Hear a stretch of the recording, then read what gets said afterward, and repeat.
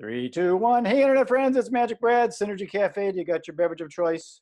Synergy Lifestyle Academy, Synergy Collaborative, Synergy this, that. I love the word. You got it. There we go. Aqua. I've got my friend Ben, a.k.a. Benjamin Ritter. You there, Ben? I am here. How's it going? I did some poking around. I figure you're in Chi-Town. I am. Good sleuthing.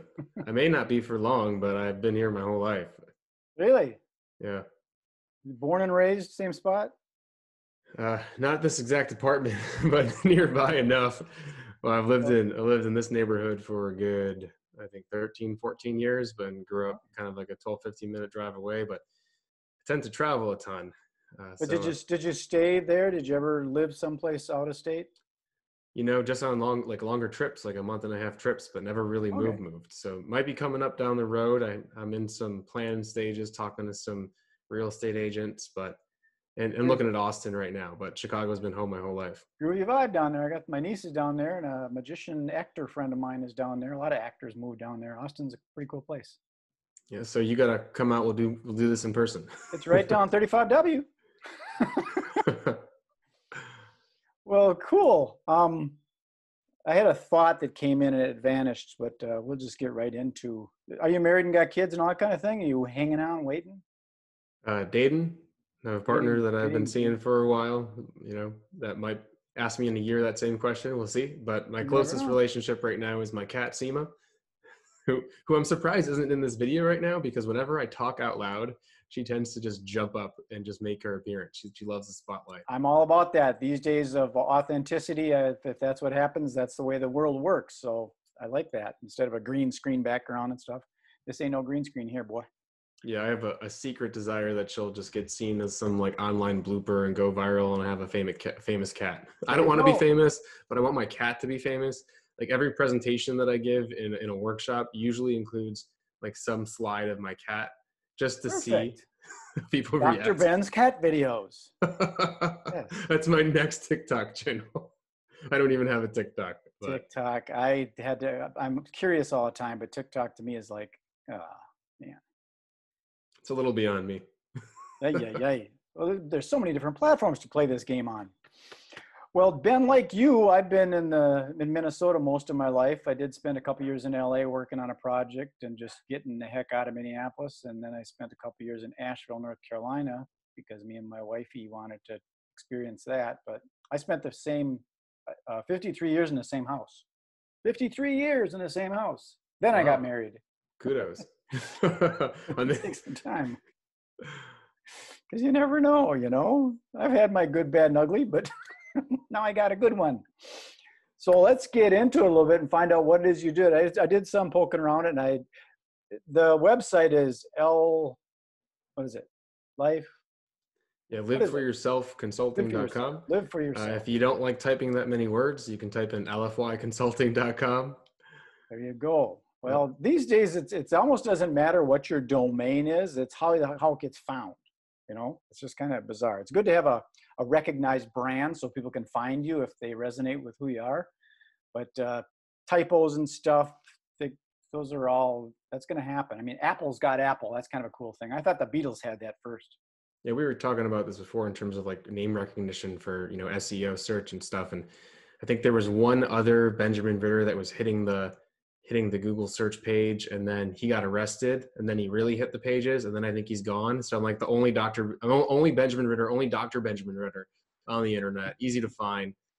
And it was funny because like a lot of the organic search from the stuff I've been creating, like content marketing and such, YouTube articles I've been writing, events I've been hosting, have been really helpful in drawing in clients and prospects and building that trust. And I realized I never had a business listing on Google. So literally like 2 weeks ago, I finally got one up. So it's just funny how, I had a couple people find me just through organic searches, which is rather new because I do a lot of like events and content, and that's how I tend to fill up my kind of funnel and find my clients and my network and stuff. But then once I kept hearing about people finding me due to organic search, I was like, why don't I have this? And it was just a little checkbox. It was really easy to create. And now I have, some reviews and such, and to improve potential, right, organic search. Well, and client acquisition. on a marketing conversation, I've got a different philosophy with it all, and that is you can try and, have your own domain name. You can build on Facebook, but if that goes away, so do you. If you can try and build on Google, if that goes away, so do you. You can even have your own domain name, but if for some reason that expires and someone else gets it, or Google or GoDaddy or whatever says no, you're gone. So all you can really build is you, your own Yep. personality. Because when you go to Mhm. search for Tony Robbins, I don't think you go to Robbins Institute International. I bet you just type in Tony Robbins and you find him. So just work on Yeah, getting Ben. I've had this conversation with a few people because I know a couple big like YouTube stars, I know a couple big podcasting stars, and I'm like, what happens if that disappears? And then I know some people that are like, just build your email list, have your email. What happens if that disappears? And Right. so that's why I've built such a strong network in Chicago through my in-person events. At least that's how I built my brand. I built my brand off of in-person events and networking.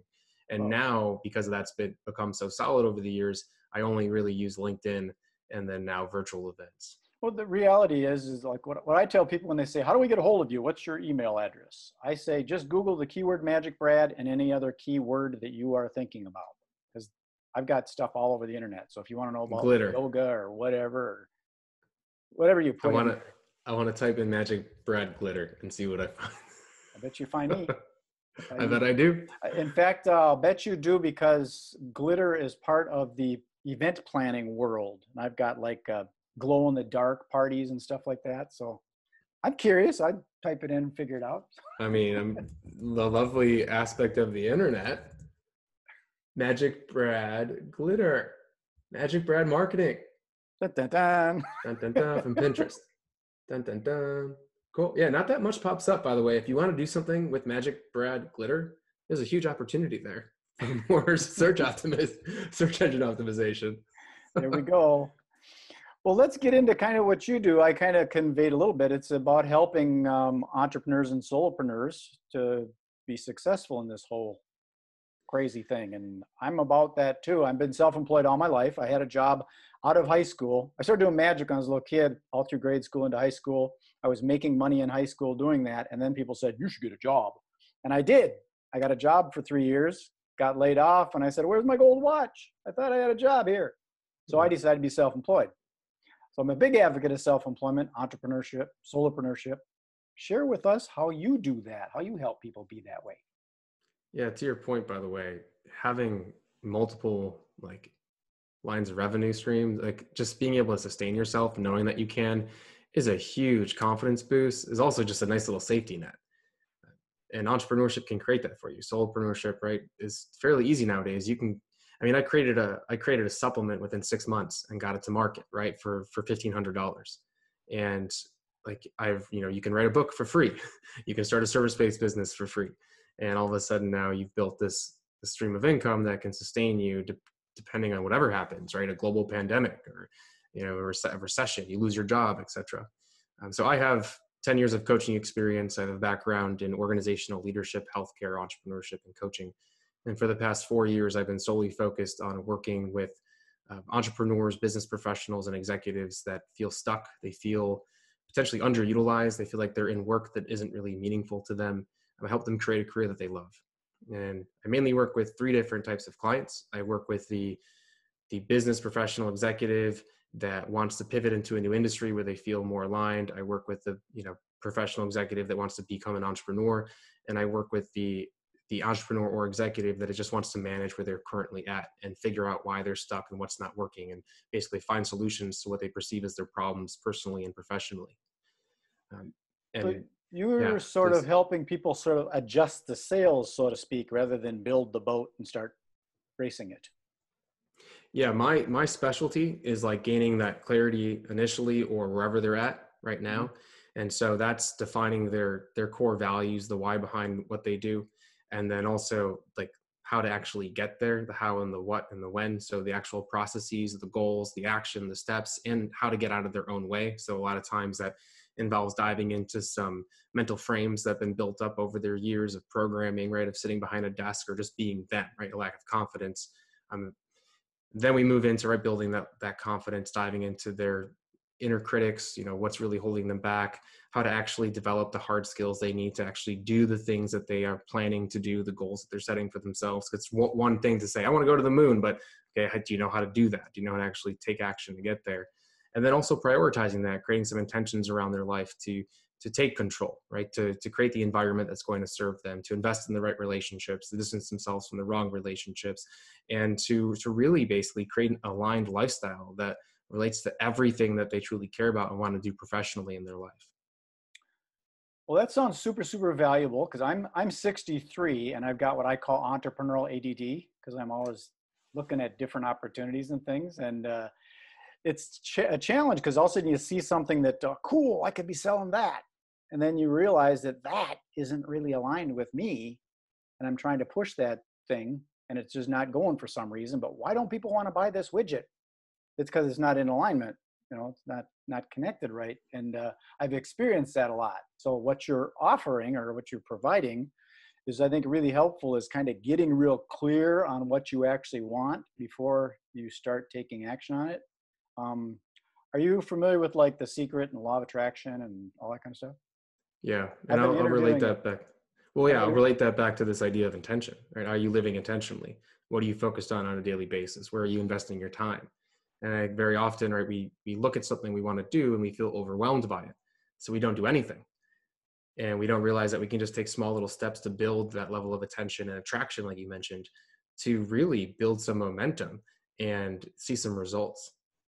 Well, that's the whole key, is momentum. And again, one of my downfalls, and I keep talking about my downfalls, I find that a good thing to talk about, but I'm conscious of it, is it's like the magnifying glass where you take the sun and you burn the wood and you get off focus. So you're doing this, all of a sudden you move it, that other piece cools off.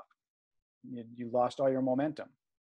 So that's a big challenge, I think, with a lot of people, is that shiny object thing, and they go and they're shifting gears again, because it's not aligned with what their actual purpose is. And that intention changes. That could happen for so many different reasons. What pops to front of my mind is a failure, right? Or rejection. And so all of a sudden now you forget why you're doing something, because like what you do and how you do it is nowhere near as important as why you do it. Because if you know what you stand for, like, for example, I want to impact people and help them create a career that they love. Awesome. Let's say tomorrow my coaching practice just explodes for some reason and I can't operate it anymore. There are so many other ways that I can do that. And there are so many other ways that I can work with individuals to help them find professional happiness and success. And it could be working for an organization. It could be creating, it could be writing instead of coaching. It could be creating a product. So there's so many different ways that I can live my values on a day-to-day basis. And how I actually connect the meaning of what I'm doing to what I believe is important is all in my perception. It's all in like what I think about what I'm doing. And if we perceive failure as a failure of our actual values and our why, then we've already lost. But if we see failure as actually a learning opportunity for us to then keep working towards the things we care about, then we've won. And when we found a way to find happiness in everyday moment, like outside of external influences and forces. Yeah, I've heard the term fail forward. As long as you're going forward, it's really not a failure. It's just a step that wasn't in perfect alignment. But at least you move forward. It's like when they do go to the moon, they're always adjusting that flight pattern to get there. So as long as you're going towards your destination, it's a little bit of a easier thing to do. I like the way you're talking about keeping people on that why thing, because the reality is if you get all that rejection from all these people, if you know your why, it's going to pull you, it's going to inspire you, draw you through it all, and all that negativity is just going to go to the side. So is that kind of what you do, is kind of go through like a coaching consulting situation and kind of find out what their true why is? Yeah, because I am kind of a values geek. I did my dissertation on congruence and values and senior executives in healthcare. Yeah, I believe in values so much and living an aligned lifestyle. So I believe in living an easy lifestyle, right? And by easy, I don't mean that you just lounge about and don't do anything. I mean like creating a life around yourself that serves you. So if I care about something, my environment, my relationships, my job, like everything that I'm doing, the information I intake on a daily basis is related to the things that I actually care deeply about. And so I'm not fighting through conflict and dissonance and stress, and like all that stuff is minimized because I've created a life for myself that is easy and that serves me. And when we were talking about like getting rejected and such, I love to play a game with clients. I try to give them like a number, like try to get 20 no's this week. And then you can find how many yeses did you get out of that 20. And then you can say, okay, it took 11 no's right now with your pitch, with your message right now to get a yes. So we can work on your pitch to see if we can, minimize that number. But you know that if you get up to 11, a yes is right around the corner. And so you kind of reframe that no, that rejection, that failure as basically just leading you towards that opportunity and success for yourself. Well, what I've found, like doing these videos and things, when I shift my focus to whatever, because for a while I was focused on yoga and travel, those are the types of interviews I end up starting getting. It's aligned with whatever I'm doing. And right now I'm doing more affiliate marketing, work from home, solopreneur kind of stuff. And that's probably why you popped into my universe, into my vortex, and it's going that direction. It's because you're taking action though. It's like you're talking about what you're doing, you're putting yourself out there with what you're doing, your messaging is on point. And so all of a sudden, if you start doing those things, if you start actually accepting like who you want to be and what you want to put out into the world, then everything around you it's going to have a ripple effect. And it could be attraction and the energy that you're dispersing, but it could also be like your intention and the fact that you're talking about what you want to do with people, that you're reaching out to people that are in that field. And so it does, like, back to this idea of momentum, right? You just see this exponential curve, this growth, as you are consistent and as your messaging is consistent and as how you define yourself is consistent. Yeah, and these days it could be that spiritual universe vibe talking, or it could be the algorithms of how you're communicating on the internet, what words are doing what. And I'm assuming that when you're talking to some of the older CEOs and trying to get them off of the old dog, new tricks kind of thing, and because like here's an example, I'm assuming you probably have to work with some people with your events because this Corona thing. My events came to a screeching halt. So now I got to figure out how to do this on the internet. And if someone is an advocate of live events, I don't want to do this Zoom stuff. You're going to have to. How do you work with those people that are stubborn? I mean, in terms of events, it was a hard pivot to virtual. There was no, like, we couldn't, right? There was a pandemic. You can't be in person. Maybe now things are opening up and people are meeting, but I went all virtual with them. Most of like the consultant work, I luckily didn't have anything booked in terms of like in-person workshops at the time. So that wasn't impacted. But when people are stubborn, it's not about changing their mind. It's about helping them understand why they're stubborn and what they truly want to achieve and what they care about. And it's just working through it. I think too often we just, when someone's stubborn in real life, right, there's conflict, and it's like brunt force against brunt force, and you just hit each other, and it's like just this explosion and nobody wins. But as a coach, when someone is like stubborn and like all this, there's this huge force, your coach just goes like, walks around that. It walks around it, takes a look at it, gets curious about it, maybe pokes it a little bit, pokes it again a little bit, but not enough to make it explode. Maybe like lifts one finger up and like, examines that again. And it's this process of really trying to understand the emotions and feelings of the client, and then reframing them. So this stubbornness then, evolves into whatever that client truly wants for themselves. Well, that's refreshing to hear, because I'm somewhat impatient because I'm a results-based kind of guy. I like to see stuff happen, and then realizing that sometimes it doesn't happen as fast as I think it should. Like, I wouldn't be a good farmer. I would plant all the corn. I go, come on, let's have some corn here. You have to wait. You have to poke and, like you said, poke and prod, and eventually things will change. Well, behaviors didn't just occur overnight. Your behaviors are a product of all of our programming that are inside our minds and even inside our body, because memories are stored all over our body. And so you can't expect them to just immediately change. There could be, after poking and prodding and examining, right, one day where you wake up and all of a sudden they're changed because you've been focused on this idea, this concept for so long, and you've been surrounded your life with it, and it finally clicked. But it takes time. It has to take time. And I think that's one thing a lot of clients develop that understanding of, is that like, okay, I want to become this, but this is where I am. Let's accept myself where I am today. And then once I accept that, I can figure out steps I need to take to get to this other version of me, right? So if you come to me looking for clarity, or come to me with this, an imposter syndrome or doubt in yourself, so you can't take action, or you come to me, you can't prioritize and you procrastinate, It's not like we're going to flick a switch and you're going to be this entirely different person. We're going to start accepting the fact that you are who you are. And that's wonderful, right? You are who you are because of everything that's occurred in your life. You procrastinate for a reason, right? Maybe you're a perfectionist. Maybe you just resent what you're trying to do for a living. You don't truly understand why it's important. So it's like, and then so let's examine that. Let's accept who you are and the reasons behind it. And because with that acceptance, we can then work towards solutions that actually work for you, not what you think you should do. Got it. With your workshops and things like that, like we got this pandemic lockdown thingy, I'm assuming that before you did all these workshops, did you also do like retreats and things out of the country? No, I've spoken at corporate retreats throughout the United States, nothing international at this point in time. Okay. And then I did some stuff like internal and organizations within Chicago. But the virtual workshops and events, those are actually things that I host myself usually too. Not the virtual ones, but I'm talking about the live ones. Live in person. So there was a couple different like buckets. There were the ones that I put on. I had an event series, a couple different event series that I put on Chicago in person. And then there were the ones that I'd be brought in for, right, with organizations and such to work on like leadership development and motivation. Right. So I'm assuming when you get down to Austin, I'm assuming that's going to happen, then you'd be rekindling those workshops and in-person events. Probably. I hope so. I get a lot out of it. The virtual event platform though has been pretty incredible.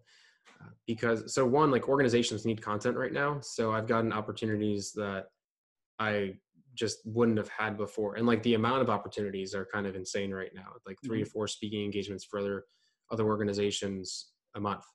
And then the platforms are also looking to promote other events because they need to show that they have content.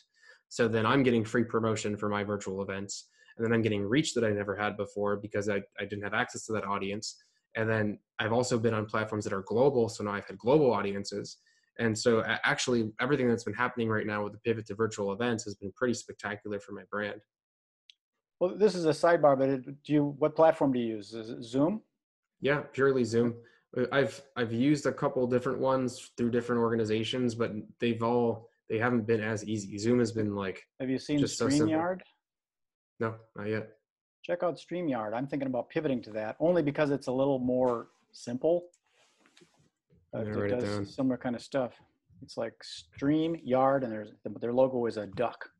I don't know what there has to be innovation, right? People are just like Zoom fatigue. You probably heard those keywords lately. Is people are just so sick of being on Zoom. And yes and no in my mind, but I do think there's room for innovation. Like there's a 3D virtual startup incubator competition or something this week. Like, I don't know how they're going to do it. I'm curious. I think they're doing like a Sims kind of environment where you're like this character that walks around and engages and interacts, which is kind of cool. That's just it. People are getting very innovative with all this stuff. I had some systems set up with my event stuff where I would do event marketing on Facebook and Eventbrite that then took all those leads and put them into a MailChimp, and it put them in an automated sequence for my March event that I do, my big event. So I did multiple little events leading up to the big event, and it worked really good until all the events stopped. So now I'm working on trying to do that virtually with webinars and all that. Yeah, I have a couple good entrepreneur friends in the city of Chicago who had a brick and mortar, that's called the Laboratory Collective. And they basically do science camps for kids, but like really innovative ones. So they had, a zombie apocalypse one, they had a Harry Potter one, and they're teaching kids science, but these cool, like, fire bombs and stuff and all these things. And everything, right? Just one of their biggest money makers, the summer camps just ended. And so they've pivoted to YouTube. They're trying to do this in the virtual environment. They're trying to make care packages and send them to the kids. It's really tough. But they did mention that like now they're able to compete against some of the bigger names and bigger brands because there's now a global audience that's interested in them. If they can get in front of everyone, people are searching online right now for activities to do. Yep, it's a weird world because, like I said, it's broadcasting, not narrowcasting, and now the world is your oyster, so to speak, but it's also everybody else's. So there's a lot of noise out there. So how do you find your own little spot and dominate it? And it's a challenge because doing it on YouTube, you're not the only YouTuber. Exactly. I mean, that's where the understanding of what you truly care about comes into play. Understanding of who your target client is, and then how they talk. Like So you literally need to know what they say in their head about the problem that you solve or whatever they're trying to look for. It doesn't matter what you think the solution is. And I'm sure you know this, so you probably preach it, but we're just talking about it. You need to know exactly what they're looking for. And I just had a call with a good friend, past client, about how, his new messaging, and he kind of showed me his new website. And I'm like, you're selling your solution in your format. You're not selling their pain and what they search for. And so it's not going to resonate. Right. And so that's so important when you're trying to stop people and get them to click something. Well, especially when you said exactly, because these days it needs to be exactly how they spell it. You can't spell, you can't spell or when you mean OAR. Yeah, I constantly, so one of my favorite books ever as an entrepreneur, I think it launched me into like the literature of entrepreneurship. And even before I launched the business and when I was just studying the field, was The Art of Start by Guy Kawasaki. And there's one piece of advice that sticks out so clearly in my mind about that. And it was, don't get cute with your names. Like really try, I mean, in cute, I mean, don't misspell things. And a lot of people have been really successful misspelling things and getting cute with spelling. But in this day and age, I mean, do you want to fight the battle where people are going to be spelling your name wrong and typing things in and searching for you and not finding you? Or do you want to be cute and have that brand? I think it's a battle. Exactly. I mean, on the top of the funnel, as they say, in the big distance, you got to use words that people are going to be typing in. But then once they understand the word, they type it in. Like, Gary Vaynerchuk. I don't know how to, who Gary Vaynerchuk is, yes? Yeah. He goes by Gary V. So now you type in Gary V and you find it because I know it already. But I wouldn't type in Gary V if I was looking for some media mogul. I don't even know what Gary V does, to tell you the truth. He swears a lot. He made a lot of money in the wine business, and then he launched a media company, and he wrote some pretty good books. And now he is kind of like a personal professional development guru that has a media company. Yeah, it's weird how it happens, Yeah, I want to see more backstories. I think understanding where people started and their failures and the fact that it did take them 5 to 10 years to see, success, and then another 5 or 10 years for them to be where you're seeing them today. I think too often we forget that when we're watching the Gary V's or the Tony Robbins, The Joe Rogan. Yeah. Or Joe Rogan started as a martial artist doing comedy, then got him finally into Fear Factor, then into UFC, and now he's got his Rogan podcast. Mm-hmm. It's not a straight line, man. No, not at all. Not at all. Well, this is cool. Ben, is there anything that you have that you can maybe offer people? You do like a 20-minute consultation or anything like that to get to know who you are and what you do and all that people can find? Yeah, there's a bunch of stuff. So you can sign up for a free clarity call. We'll talk for like 45 minutes to an hour just to gain clarity and where you're feeling stuck and give you some immediate value. And if there's an interest in terms of a fit for a program, we'll talk about programs. I host a ton of free virtual events. Anyone's welcome to come join them. And on my website, I have a little enter your email and download a free ebook on create a career you love. So it's a ton of exercises that you can answer for yourself to immediately start working towards a career that you love. And that website is? liveforyourselfconsulting.com. That's easier to remember than the LFY. Live for yourself. Yep. Consulting. Mm-hmm. Easy breezy. Well, I appreciate you taking the time. I don't know how long you've gone here. I think we got about 20 minutes, 20, 30 minutes, something like that. And who knows, I might come down to visit. I might get down to Austin before you do. Well, I hope we do get to see each other in person one day. That'd be fun. pretty fun. If you ever want to do another one of these, like if you've got your workshops and stuff coming up, I love doing these things like announcing even if it's a virtual event these days, pre-promoting an event saying, hey, this is happening at, July 15th at 2 p.m., blah, blah, blah, all that stuff. Let me know. We can do that together. Yeah, I'd love that. Thank you. Coolio. Well, Ben, appreciate you taking the time. And appreciate you as well. Thank you, sir. And by the way, let me know if there's anything that I can do for you, please. Share Synergy Cafe. I shall. I will get you the links out soon. Okay. Wonderful. Thank you. Thanks, Ben. Bye.